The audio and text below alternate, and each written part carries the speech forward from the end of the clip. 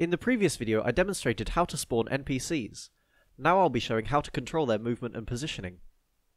Because we don't want to spawn enemies right in front of the player, we spawn them around a corner and tell them where to go after they've spawned.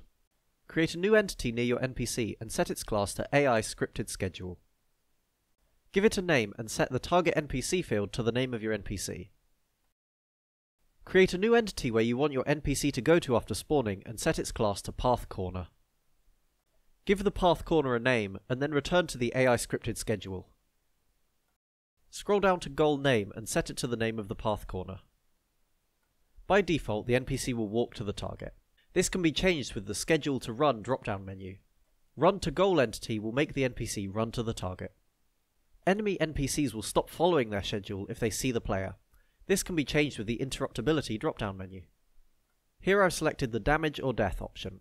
This means the NPC will only get distracted when they get hurt. The schedule can also control what state the NPC is in, so we can make the NPC go into combat mode by going to the AI state to set drop-down and selecting combat.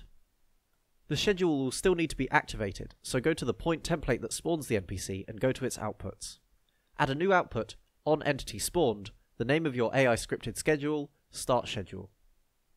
Now when the NPC spawns, they'll run to the path corner we specified. Next, create some cover for the NPC to use. For the NPC to recognise this as cover, go to the block tool and create a new mesh around the piece of cover. Press Ctrl T to make it an entity, then Alt Enter to open its properties and change its class to AI Markup HLVR. Go down to AI Properties and check Cover Strong. You may also want to change this mesh's material to the Nav Attributes tool texture, just to make it clearer in the editor. With combine suppressors, you need to create sentry positions for them to hold. To do this, create a new entity and change its class to info target, then give it a name. You can have multiple of these with the same name, and the suppressor NPC will switch between their positions.